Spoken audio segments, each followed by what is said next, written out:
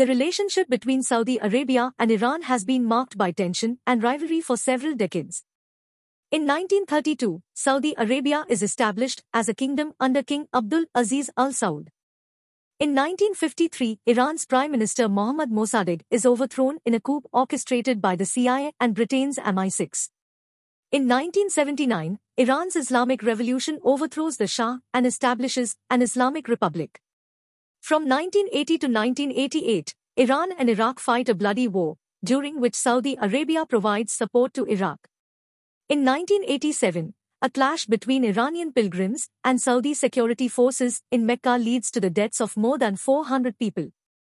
In 1988, Iran accepts an unbrokered ceasefire in its war with Iraq. In 1991, Saudi Arabia allows US troops to use its territory as a staging ground for the Gulf War against Iraq, which Iran opposed.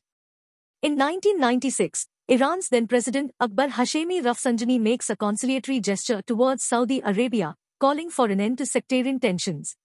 In 2003, the US-led invasion of Iraq removes Saddam Hussein from power, leading to a shift in regional power dynamics. In 2005, Saudi Arabia and Iran sign a security agreement, which is seen as a potential breakthrough in their relationship. In 2011, Saudi Arabia and Iran take opposing sides in the Arab Spring uprisings, with Saudi Arabia supporting Sunni governments and Iran supporting Shia groups.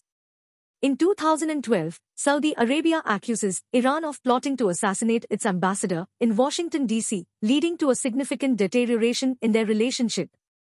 In 2015, Saudi Arabia leads a coalition of Arab states in a military intervention against Houthi rebels in Yemen, who are backed by Iran.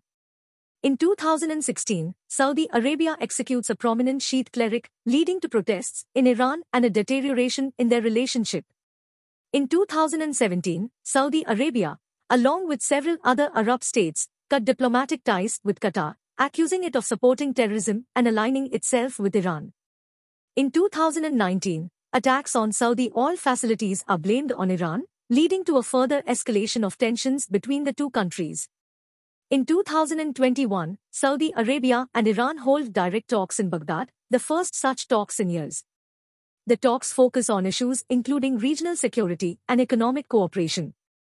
And in March 2023, Iran and Saudi Arabia agreed on Friday to re-establish relations after years of hostility that had threatened stability and security in the Gulf and helped fuel conflicts in the Middle East from Yemen to Syria.